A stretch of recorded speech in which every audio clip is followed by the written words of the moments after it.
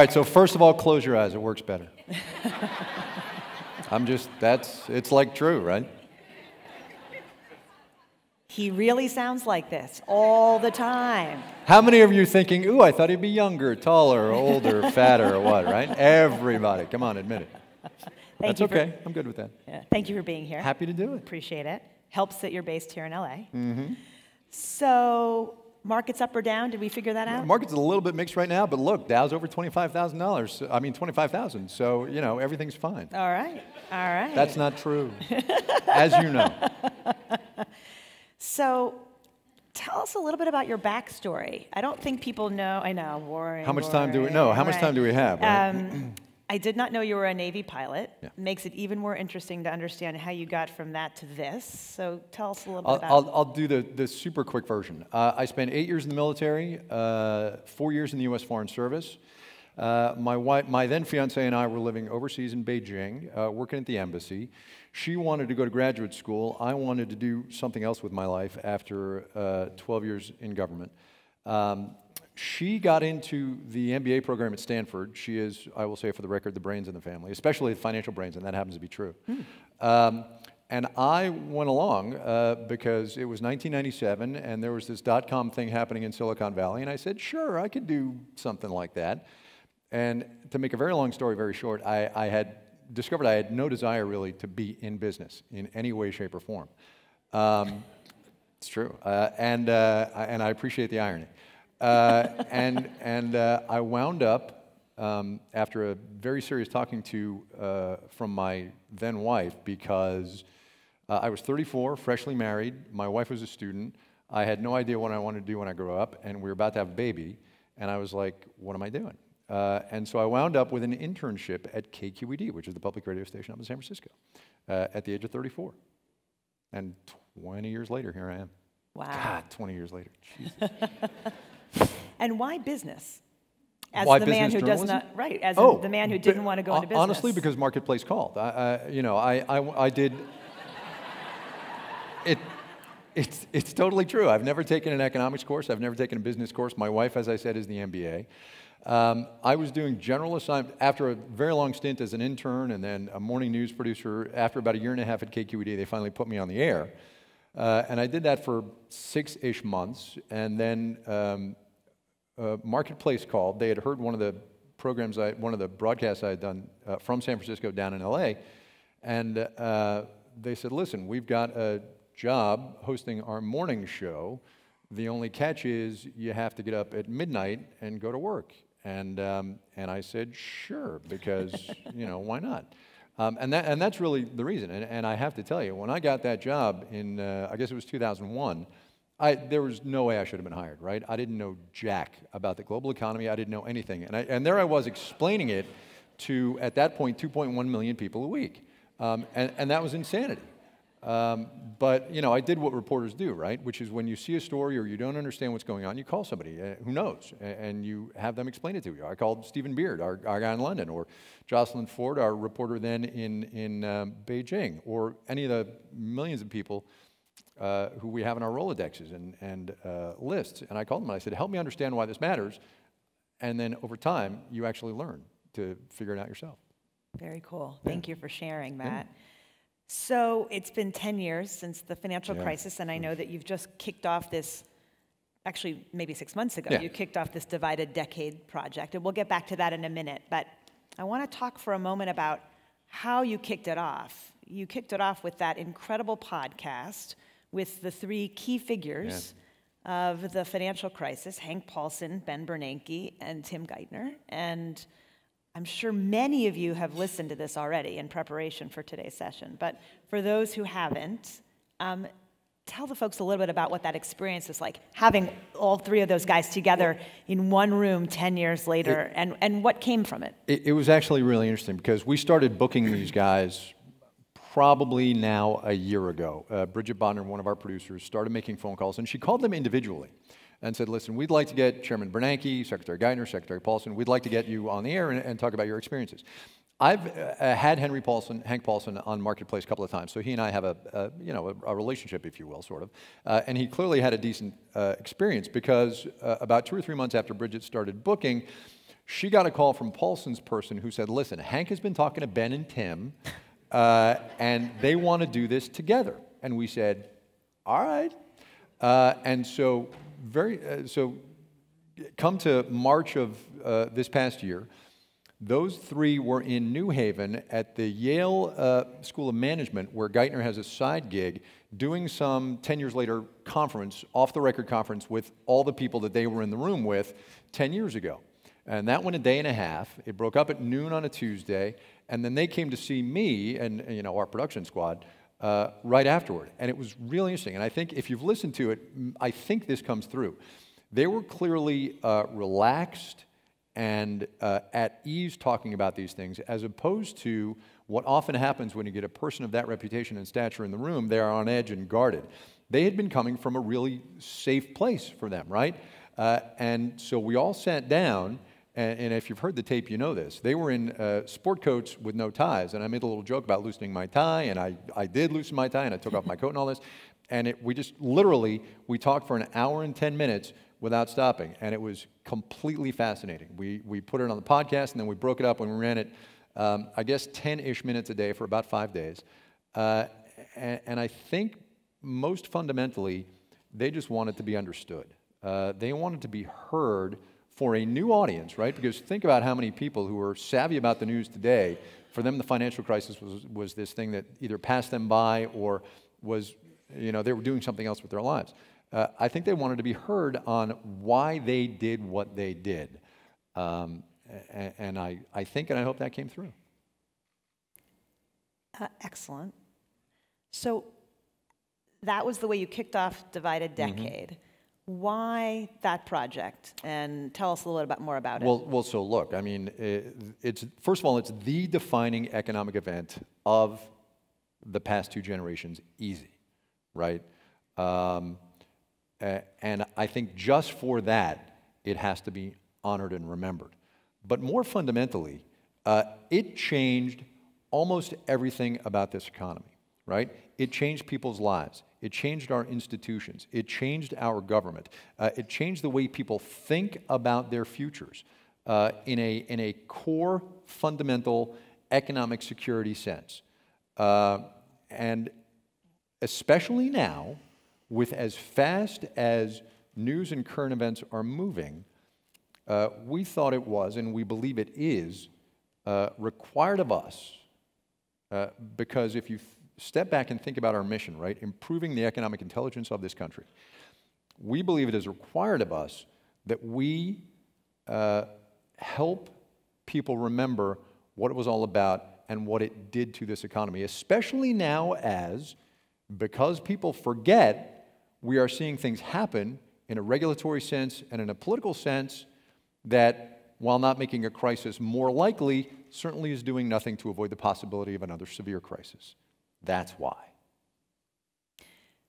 And so what is it? What are you doing? What kinds of stories are you looking for? What are some stories you've told? So my favorite are the stories, literally, we're tagging it How We Changed. And we're telling people, asking people on social media and on the air and on any format we can think of to pull out their smartphones, hit that voice memo function, and just tell us how their lives changed. And we've had everybody from people who started a hog farm because they couldn't pay for graduate school. I don't know how that calculus works out, but she's happy now, right? And that fundamentally is all that matters in your personal economy.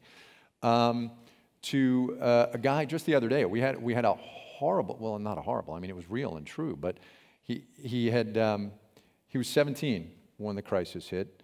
He went to college, dropped out of college, went back, incurred a bunch of debt, and the kicker from his story was, I don't even know why college matters anymore. It's not worth it. It's not worth my time. And when those things are happening, right, that has trickle-down effects in not the economy of today, 10 years after the crisis, but the economy of 10 years from now, right? Because that guy's earning power, that guy's kids' earning power, all of those things are affected by the decisions he made as an 18-year-old in the face of the worst crisis in a generation. And so as you think about, and as Jennifer and I talked about a month or two ago in our call, as you think about the storytelling power of economic stories, the thing that really sticks with you is how lasting those decisions are, right? Decisions made in times of economic stress affect not just you, but the fortunes and fates of those who come after you, and that's huge. So you said, and I believe correctly, that the financial crisis was by far the biggest economic event for 2 generations. How far into the future do you think its ripple effects will carry? You know, it's really funny. I remember 5 years after the crisis, 6 years after the crisis, and some news item would come up that was clearly a response to something that had happened in the crisis, whether it was a regulatory move or a political move or some company had done something. And I said, well, here we go again. The crisis is back. And it was only, 5 years after the crisis. And now we're doing it again with moves in the Congress to loosen up the Volcker Rule and things like that. Look, if I'm still hosting Marketplace in 10 years, first of all, oh my God. But second of all, you will totally hear me say, hey, look, the financial crisis, it's still with us. You just will, because it's going to be. Unless we've had another crisis since then, which we might. Yeah. So a downturn is different from a crisis. Sure, yeah. Do you really think we're sowing the seeds for the next crisis now, Well, or that we're really heading just for a downturn? Look, we're going to have another recession at some point. Yep. Don't know when. And we are going to have another financial crisis because they happen. Because economies are human, because humans forget, and because humans do stupid things. I mean, everybody in this audience knows that, especially with their finances. It's honestly not a question of if. It's a question of when. And the ameliorating thing that we can do now is safeguard ourselves from the depth and severity of what happened 10 years ago. You know? Where are we on subprime mortgage loans? Where are we on people taking equity out of their houses and not putting on a new roof but buying a BMW, right? Where are we on complex securitizations? All of those things are indicators of us not remembering what happened. Yeah. Cue the stormy weather track. That's exactly right. How much of that, though, is really about not remembering and versus trends that are 30, 40 years in the making? Oh, sure. Yeah, absolutely, right? I mean, none of this happens in isolation. And the things that happened in 2008, the seeds had been sown years and years and years ago. So I can't answer the question of how much is what, but what I can answer is we forget at our peril. Yeah. We forget at our peril.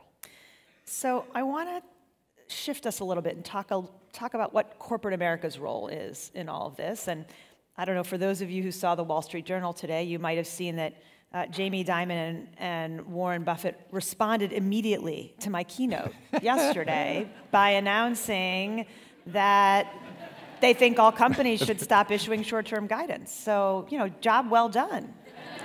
I'd pat you on the back, but you're too far away. Boy, timing is everything. Isn't it? Right? I was gonna ask you about Larry Fink's letter. Now I can ask you about this op-ed. So, but let's step back for a second from the news of the moment and talk about what is corporate America's role in all of this?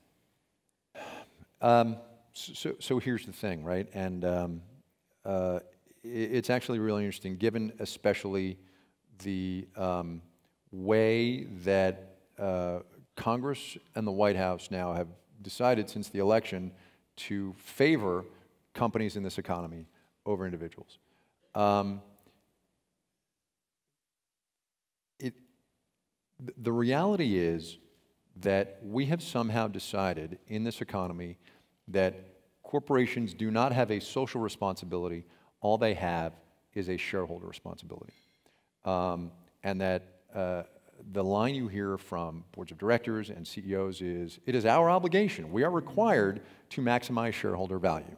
As everybody in this room knows, that's not actually in the law anywhere. Surprise! But it flies with a lot of people, in part because, mea culpa here, there's a lot of emphasis on the stock market in this economy and how things are going, and using that as an indicator of, listen, the stock market's up, everything must be great, even though we all know, dear Mr. President, that markets go down too. right?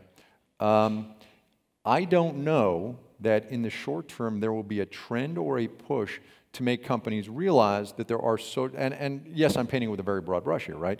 But to make companies realize that there's a social obligation as well, and that part of their fortune, in all the senses of that word, comes from their workforce, their customers, and the values that a capitalist democracy provides. I hadn't really thought about that before, that you always lead in with where are the markets. Well, so here's the reality, right? Let me get right? the actual radio truth of it is that we only have 28 minutes and 45 seconds from the gong to the time I say, see you tomorrow, everybody. And that's not a whole lot of time. So if I go long in an interview, or there's a glitch, or a reporter comes in 2 minutes before air with a story that's a minute and a half instead of 3 minutes, or whatever it is, we need an accordion. And the numbers are the accordion, right? So they're in the rundown every day for 45 seconds. But I can go 20, or I can go a minute and a half. And that's why they're there. So we need that accordion. In my defense. If you didn't need an accordion, or if there was if we could design a different one. Right. In a way, I just hadn't thought about it until now, that it is sort of emblematic of the problem. Have you ever thought about ditching it or shifting not every it? day, but frequently we say, well, maybe we should get rid of this. Huh. You know? But look, I'm not going to say it now because it's not a toy, but when you think of marketplace, what's the phrase you think of? There you go, right? People always say to me, hey, can you say it for us? And I'm like, no, man, it's not a toy. Yeah, on my answering machine. Right? Nope. So I want to get a feel for where you are on whether you think companies are actually starting to shift. We've seen certainly a shift in companies being willing to speak out, right? We had Citi and Bank of America on guns. We had ABC on Roseanne. We had Ken Frazier from Merck. But wait. If you're going to go to the Roseanne thing, I mean, look, I hear you on the big banks and guns, right? But look, if they were serious, they would say, look, you may not use our payment systems for gun purchases, full stop. Right? So, look, let's not make it a value judgment, right? I mean, that's if they were serious, that's what they would do, right? Even though it is a constitutionally protected right, banks are private companies. There's no, obligation, right? So that's fine. And if they were serious, they would do that. On the Roseanne thing and ABC, come on. I know, right? not a fair comparison. Yeah. Not a fair comparison. Right, and they hired her knowing full well, yeah. and it still took them 3 hours to fire her. Right. So you think these are blips? You think Larry Fink's letter and this nice op-ed today, very nice, but not necessarily the real deal? Right. So you all know about Larry Fink's letter, right? We don't have to explain that? Okay. I don't know. I should, and I should have looked it up before I came. Has Larry Fink actually done anything about it? Has he divested? Has he taken any steps since that letter?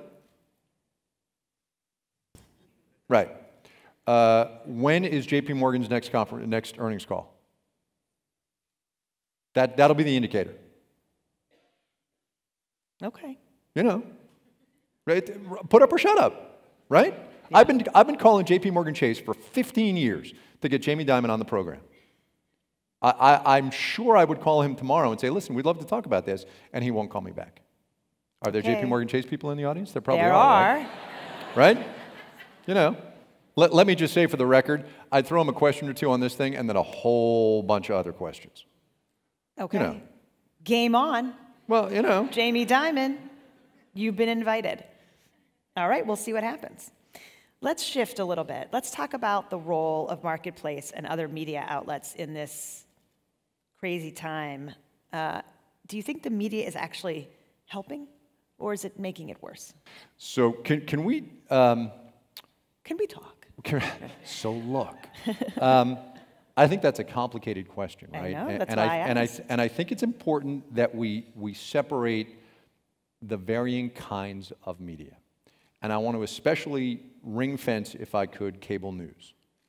Because cable news in this environment is, generally speaking, a huge part of the issue.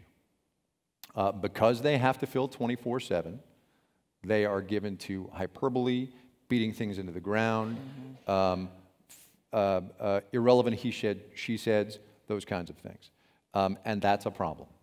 At the same time, you have Maggie Haberman for the New York Times, probably the most plugged in and connected, other than Robert Costa of the Washington Post, White House reporter on this planet. Consistently breaking news that the White House denies and then shows up to be true. They are not fake media. It is not fake news. It is real. And then you have those of us, and I'll speak specifically for Marketplace here. I won't speak for public radio writ large, right? Those of us whose job is to contextify, if I may, what is happening specifically in business and economics. And we take a great deal of time and energy thinking about how not to sensationalize, but to make people understand the import of what is happening at this particular moment. And all moments, but this one in particular, because there is such pressure on the news media. Are we part of the problem? Sure. Are we also part of the solution and part of the whole representative democracy thing and informed voters? Yes. So we were talking about this backstage, actually. I think one of the problems is that we've all decamped into our media outlet of political choice. Yep. And you now have, I think, what, 14 million listeners?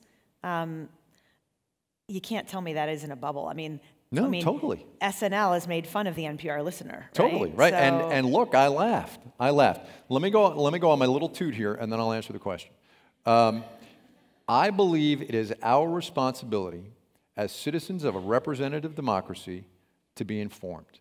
To do that, you can't just listen to NPR. You can't just listen to MSNBC in prime time. You may not do that, right? You are obliged to listen to Fox News. How many people in this audience have ever spent an hour watching Sean Hannity? Yeah, there's like a dozen hands up, right? There's a dozen hands up. Look, but at least she said it makes me sad every time. But at least you know and understand what millions and millions and millions of people in this economy watch, listen to, and believe. And that's essential.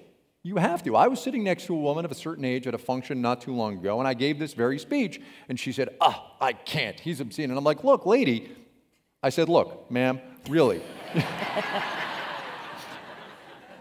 I believe you really have to. Please do me a favor and just go home and do this. And I would encourage everybody in this audience to watch Tucker Carlson, to watch Rachel Maddow, to watch Sean Hannity.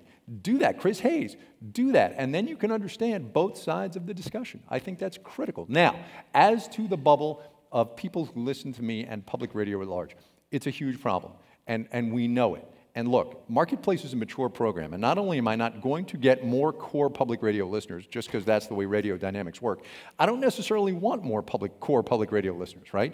I want people who are 20. I want some, minority, diversity, young, or, frankly, old person to listen to my program and say, hey, this matters. I hadn't really thought about that. How do you do that? How do you, I learned how to speak Spanish or Tagalog or, take your pick, right? Yeah. It's really, really, really hard. You have to meet the audience where they are, on demand. You have to do things that are different. I don't know if any of you have listened to a podcast I do with Molly Wood, who hosts our tech program. So public radio and Marketplace, we do very, polished public radio-y kind of stories, good ambient and this and that, and the hosts and anchors are reasonably controlled, although I am less controlled than most public radio hosts. Molly and I let our hair down a tad, and you hear a more human side of us, and hopefully that's more engaging to more people. And it's more accessible because we're putting it out there on demand. Yeah. So that reminds me that there's a topic or a theme that we kind of forgot about that we should spend a few minutes talking about, which is technology. Yeah. So tell us more about this show, this podcast that you're doing, and where it came from. Molly Wood is our technology correspondent. She hosts our program called Marketplace Tech, which that's a podcast as well. But it's more trends in technology than technology news. But what as part of trying to broaden our base, as it were, if I could talk in political terms, we realized that we needed to break out of the traditional public radio mold, as I said a minute ago, of reasonably straightforward hosting and presentation, and let people see that we are real people. Now, to the point of technology, right? I mean, Molly Wood's written for the New York Times. She's been in technology for 20 years. She's an incredibly well-informed technology person, but what she does is talk about technology on our lives, whether it's blockchain, whether it's, you know, buying a house on your phone, which apparently you can do now because we need that in this economy. And so that's I mean, right? That's what we're trying to do. That's what we're going after. And given the topics we've been talking about, where does tech fit in? They're obviously a massive part of the story, but how much are they a part of the problem? Well, so look, when you get, let's break it out, right? You've got really useful and functional, subjective response coming. You've got really useful and functional things like Venmo, right? Which is kind of amazing. It's kind of extraordinary. Dan Schulman will be very happy to hear that. I think it's remarkable, right? And let me say again, I don't use it because my wife handles all of my money and all of our money. I mean, whatever. But I think it's incredible. And, you know, we don't have to give our kids allowances anymore. And when the kids go for pizza, they, you know, I mean, and you all know this. On the other end of the spectrum, though, are things like, you know, I just recorded an interview with Spencer Raskoff at Zillow. And they're getting into, they're moving toward a place where you can buy a house on your phone. I don't think we need that. Maybe I'm wrong. Maybe I'm wrong. So I think technology is incredible. As with all technology in the financial services sector, parts of it are incredibly helpful, and parts of it are perhaps not quite fully baked. So the last topic I wanted to turn to, and this is actually a nice segue because we could talk about technology as well, is this issue of declining trust. Yeah. So it's certainly easy to talk about declining trust in media, and we'll go there in a minute. I'm sure, oh, good. Oh, good. Let's do more of that. I'm sure you'll have another Sorry, only excellent 7 minutes soapbox, left. That's right, what the clock exactly. But I think this is a really interesting topic to talk about as it relates to technology. On the one hand, you could say people have blindly trusted it. Yeah. On the other, you can say, well, the comeuppance is coming or is here. How do you think about that issue? So let me do another quick survey, if I might. How many people in this room have deleted Facebook from their phones? Wow, that's more than I would have thought. It's still like a couple of dozen people. It's more than who said they'd listen to Sean Hannity. That's right. That's right. Look, and Molly disagrees with me on this, and we've actually had this conversation on the air, as it were, a couple of times. There is a personal responsibility aspect to the trust in technology that I think is being missed. And anybody who now does not have their eyes fully open, and Facebook is the biggest example, but there are many, many others. Quick story. So my 11-year-old daughter, we got her a phone, I know, for her birthday, right? But look, she's going down to the high school next year. It's a whole parent thing. Anyway, she said, Dad, can I get this Bitmoji app? And I said, sure, sweetie, whatever. She makes these fun little Bitmojis. And then, to get the Bitmoji keyboard that lets you actually do the Bitmojis, apparently, one of the privacy disclosures is the users, the makers of this app will be able to see everything you have typed on this keyboard, past, present, and future. What? So I have to ask, what led you to read the privacy Shame on me, it popped up. Otherwise, I probably wouldn't have gone into it. Yeah. You know? I mean, that's nutty, right? So the point being, anybody who gets into technology now in any substantive personal way, who doesn't understand what's going on, or complains about it, hasn't been paying attention. Yeah. Right, and I think, look, it goes to the media thing. It goes to a whole bunch of things. I think there's a trust mechanism in this economy and in this society that's a little bit fractured. Well, and we're not really going to harp on trust in the media because I believe that it's absolutely just broadly symptomatic of lack of trust in all institutions. Yep. And listen, remember, I'm a former journalist. I'm on your side. Yep. You know, I remember the good old days. My question is on this trust thing. How do we stem the tide? Do we think that we've got a current crop of institutions that can actually be reformed? Or do we need to raise them all and rebuild? So look, don't impart any partisan meaning to this. I'm serious. But the fact of the matter is that we have elected political leaders in this country who are actively undermining trust in our institutions. Government institutions, social institutions, and institutions of the Fourth Estate. And that's a huge problem. And until the electorate writ large decides that they're not going to tolerate that anymore, then I don't understand what can be done. Because I can jump up and down every day in front of the microphone, and anybody else who has access to a platform can do the same thing.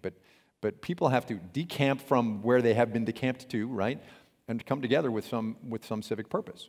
And I don't know what the answer is to that dilemma.